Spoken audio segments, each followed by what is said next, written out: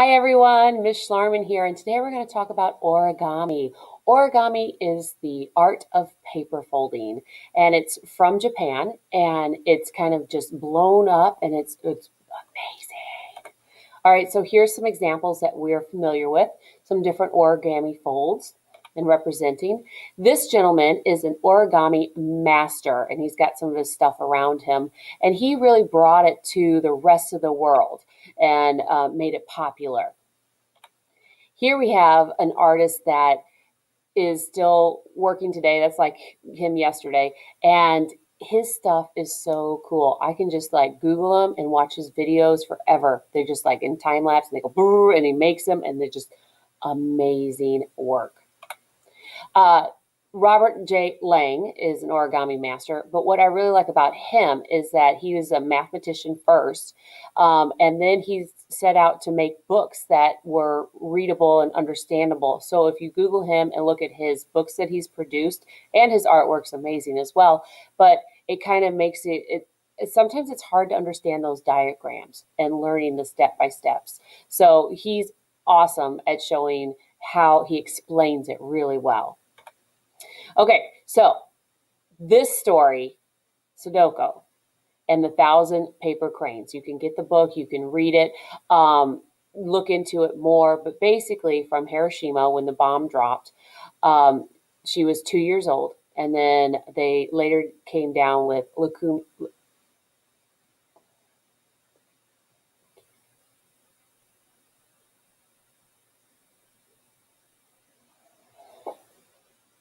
Sudoku and the 1,000 Paper Cranes. It's a symbol of peace all around the world. So basically, when Hiroshima was bombed in World War II, people were affected by it. So she was 2 years old. Well, as she was getting a little older, she got very sick. And basically, in the 5th grade, she ended up passing away. But the legend goes is that if you fold and make 1,000 paper cranes, then you will have good wishes granted to you and good health. So what it was is the beauty of this is she started making her cranes and then she couldn't make all of them. So the rest of her class came together and started making the cranes. And then from there it went on to where it became a tradition and a symbol of peace where you would make these 1,000 cranes. And this statue, every year they will bring all of these cranes to it and represent that symbol of peace in the world. And that's why one of the reasons I love the origami crane so much. And we are going to learn how to create that origami crane. So here's a step-by-step one. And sometimes when you look at these, they get a little tricky, like step 1, how you're going to do it. You can always pause the video and just look at these steps. You can Google other steps on how to do the crane. I am going to now show you in fast motion, and then I'll slow it down and go step by step with you in how to create the origami crane. Hi everyone, Miss Schlarman here, and I've got lots of various origamis here sitting around that I've made with students, and we're going to slow this down and I'm going to show you how to create the origami crane. Okay, it's so wonderful. Okay, so move that all aside. Obviously, this is in fast motion, and I think this is good so you can have a visualize of what we're actually doing, how many steps are involved, where it's going. Of course, this is super fast, so I am going to slow it down, and I'm going to show you step by step. But I also think it's very important to see so that your mind already has a working idea of where we're going and what we're doing. You remember just to have patience, take your time, and we're going to do great. So let's start with just a standard piece of paper. Now, in origami, they traditionally use square pieces of paper. So to create a square from just a regular piece of standard copy paper, you're going to fold it down onto the side to create that triangle. Now, what we're going to do is take scissors and we are going to carefully cut off that extended rectangle to make it a square. So a square has all 4 sides that are the same. So now we all have 8.5 by 8.5 by 8.5. Now, to help you with this, I'm also going to use a highlighter and talk to you about the folds that are created.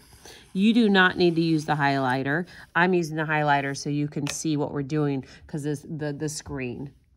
Now, this is called a valley fold because it's going inside, and it's from corner to corner, so more of like the triangle. Now, we're going to do the other triangle. So you're going to fold it over to this side, and you're going to notice that these corners is what we want to go. We want to go corner to corner like so. So now that's the triangle. You open it up. I'm going to just highlight it so you can see which way the fold is and where it's at to creating this crane that we are making step by step. You can see the highlighter of how I did it when we were going from there. So step one is to create basically a triangle that way and a triangle that way. So you have your two valley folds there. Next step. So you might want to pause in between. So once you get to this step, you might want to hit pause. And I might even say pause, go do it, okay? Now, this one, I'm going to flip it over. So now my orange highlighter are on there, or my valley folds are facing the table. Now what I'm going to do is I'm going to fold it in half like a book. So I'm just taking this and I'm trying to line up your edges as best as possible. And once you have those corners lined up, you can hold it secure with these two things and then draw your finger back and then crease it. And you really want to make sure your creases are nice and crisp. Now I'm going to use a different colored highlighter, so that's the orange.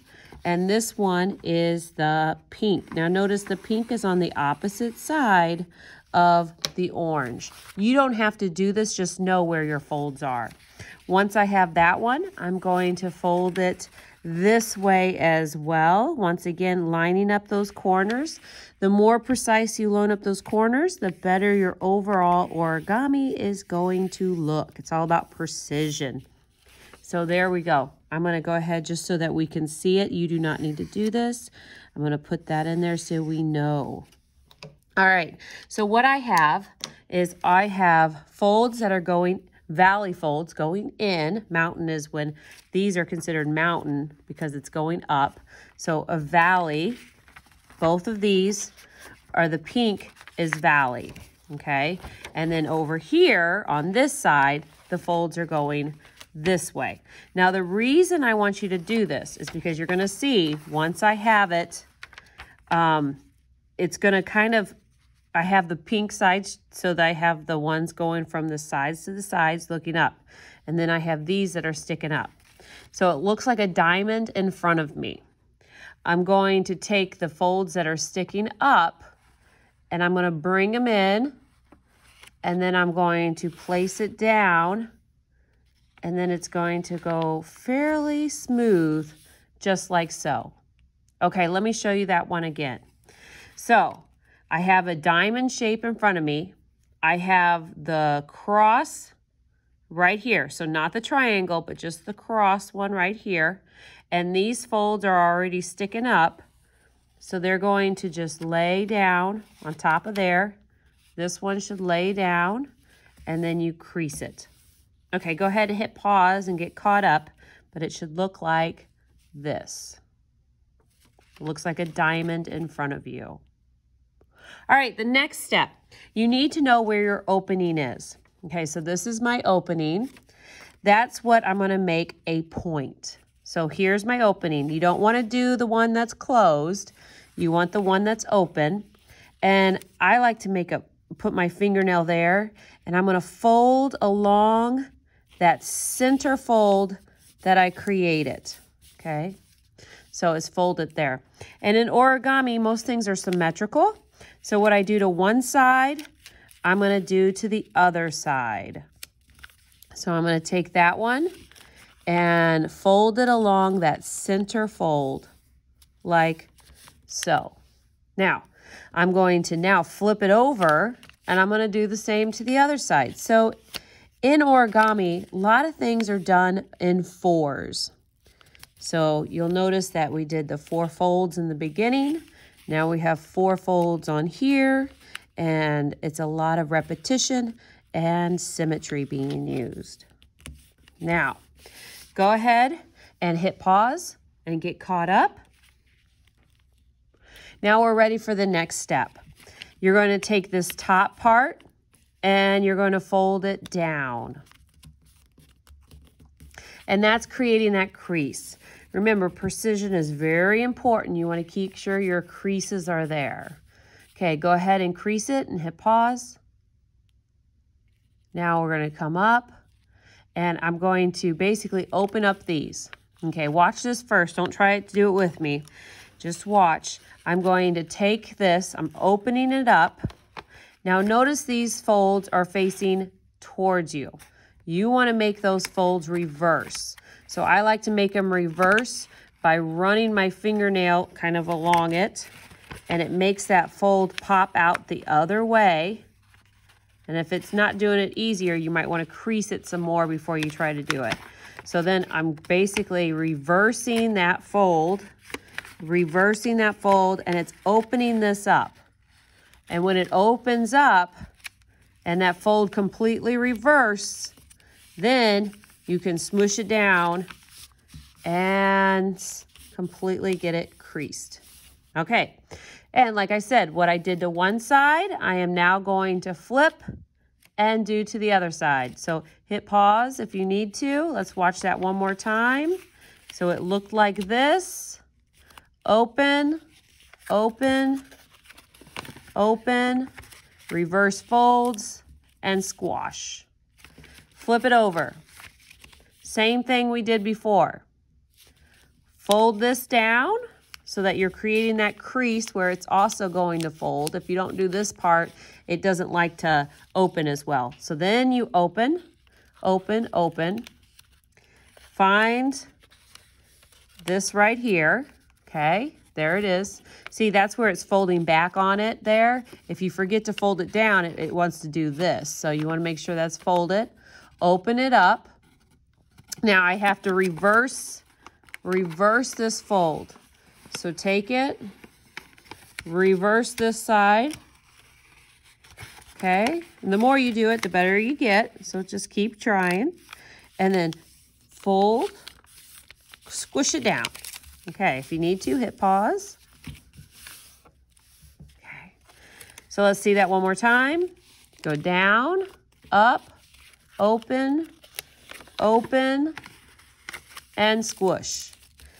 So now I'm at this next step. It's important to know where the opening is. So this has no opening. This is split. We're going to make it a super point. So what I'm going to do is you're going to notice you have 4 of them. You have this one, then 2 on that side as well. I want to make this fold go to the center line. So I'm going to make this a super point. And notice I'm only folding one of them. I'm not folding both of them. One at a time. So it folds that way, kind of like a paper airplane. Then this one also, you want to fold to that center line.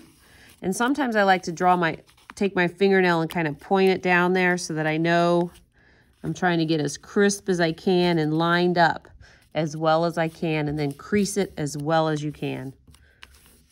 The better your crease are, the more accurate your origami will be. So I have those 2 sides. Well, what you do to one side, you want to do to the other side. So flip it over. And now here's the super point. Make sure you do it on the same super point.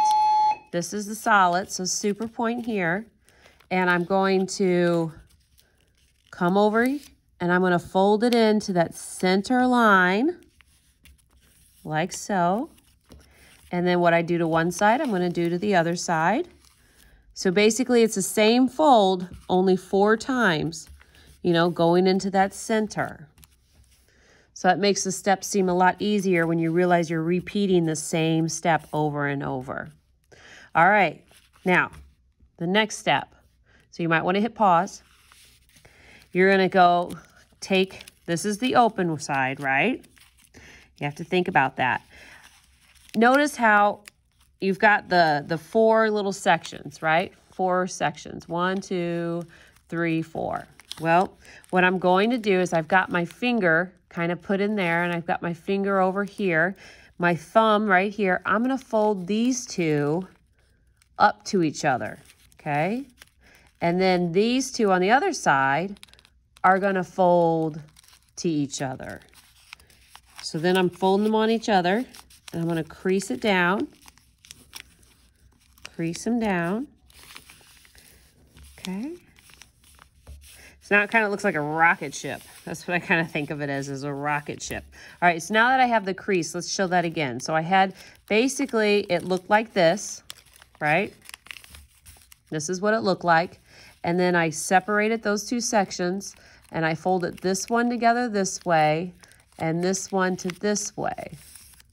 So then I have a rocket ship. Now, hit pause and get caught up. This one, fold this one is going to go folding down up to the tips of here. There's also, it's going to stop you because that's where it's connected still. Crease it, then flip it, because what you do to one side, you do to the other side. Fold it up and crease it. We're almost there. Look at this. So now I have it looking like this. You're going to pick one of these to be the head, okay? We're getting close. You're going to get that little head. So one's the tail and one's the head. Pick one side and bring it down. Not all the way to the bottom, but just a little bit. Crease it, okay? Now, what I'm going to do is I'm going to do that same fold again. Remember how I had my finger in between? I'm going to fold these guys in, okay? Comes up like this. And this one gets folded in. On those lines of symmetry are really, really important. It's very symmetrical in this origami. All right, now I'm going to bring it to life. Go ahead and hit pause and get caught up. To bring it to life, you're going to do a pull out. Okay, you pull out that neck right there and you do a squash. You kind of squish it. It's called a squash fold. Then you got to pull out the head from inside to where you want it to be. And then you pinch it. It's called a squash fold. So let's now pull out the tail and squash. There's their squash fold. All right, how it's coming, you can start to really see it now, can't you? Okay, the next step, you are going to take the wings and open them up. Now, there's this little air here, and you can, if it's not wanting to like flatten out, see the difference here where that's air? You can blow into the bottom like a balloon and put a little air in there, and that'll cause you can get the back of the swan to kind of bubble up. And there you have your origami crane. Okay, some people, I like to kind of curl my wings just a little bit to give it its own little flair and let them stay there. But there you have it. That's how you make an origami crane. All right, good luck. I can't wait to see them all. Bye. I'm back. P.S. If you want an extra challenge, get a smaller piece of paper and see if you can make a tiny swan. All right, can't wait to see it. Bye.